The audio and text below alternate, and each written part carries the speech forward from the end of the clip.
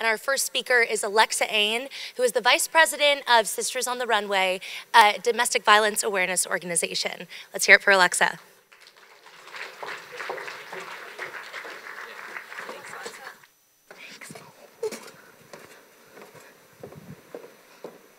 Hello. My name is Alexa Ain, and I'm a senior here in the Schreier Honors College, double majoring in political science and labor employment relations. I'm here today to talk to you about diversity and inclusion at Penn State. It's kind of a personal story to my heart, so hopefully you can take a little tidbit of it and apply it to your next, whether you have 6 months here, if you're a senior graduating in May, or if you have 3.5 years here, if you're lucky enough to be a freshman. So my story actually starts my senior year of high school. I had no idea where I wanted to go to college, all over the board, 2,000 students to 40,000. And it wasn't until a college counselor sat me down, like Maggie said earlier, that she said you can make a big school small, but you can't make a small school big. And I landed on Penn State and signed up for the first admitted students day I could. This is actually my acceptance letter on my kitchen table. I've kept it to this day. And I signed up for the first admitted students day, and I showed up here in mid-March.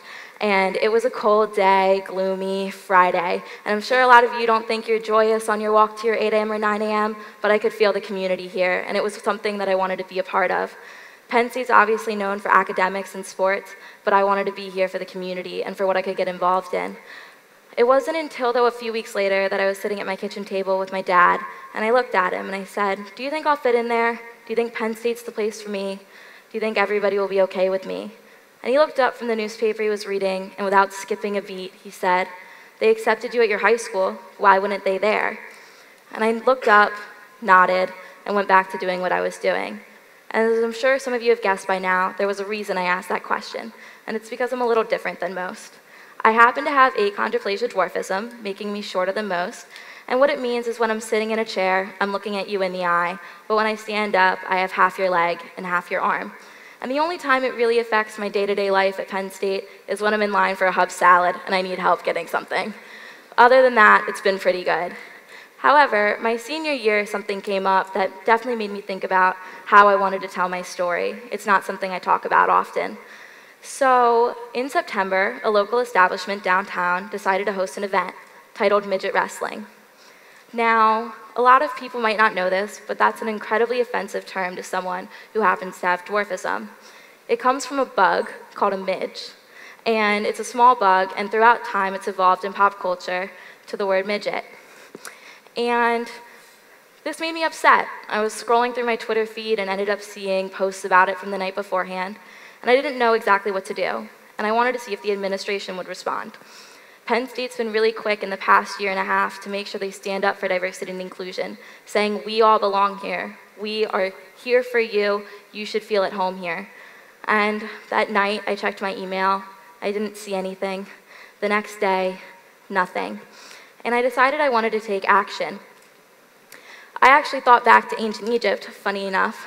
This is an Egyptian god named Ptah, and he was treated like royalty back in Egypt. So every time I hear the midget word, I end up thinking about this and saying, we should go back to ancient Egypt. I think they had it right then.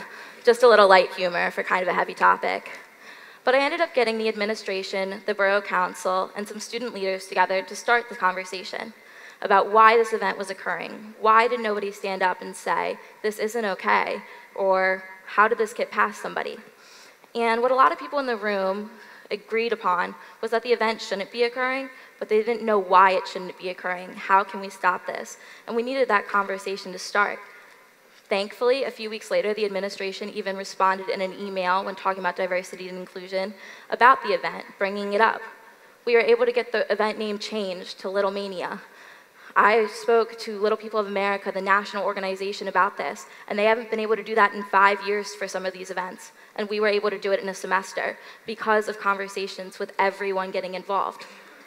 Like I said, though, the event will be occurring next week, unfortunately, and while change occurs in waves and not as a tsunami, it's not enough. So I was able to get student leaders together and write a letter that we will be submitting to the administration and to the borough about this event, that it shouldn't be occurring, because we are all Penn State, and we all deserve to feel included here. And so how I want to tie my talk together is with this quote. It's not 4 years, it's for life. And when I heard this as a freshman and sophomore, I'd roll my eyes. Okay, guys, we'll come back as alumni, football game or two, maybe my kids will come to Penn State. I get it. But today, this quote means so much more to me than that.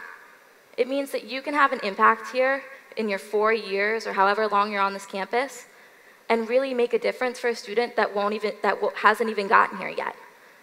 In 4 years, a student will be able to come to this campus and have no idea that this event occurred. Whether they have dwarfism, a mental illness, or another social stigma, they won't have to feel that exclusion, which is incredibly powerful.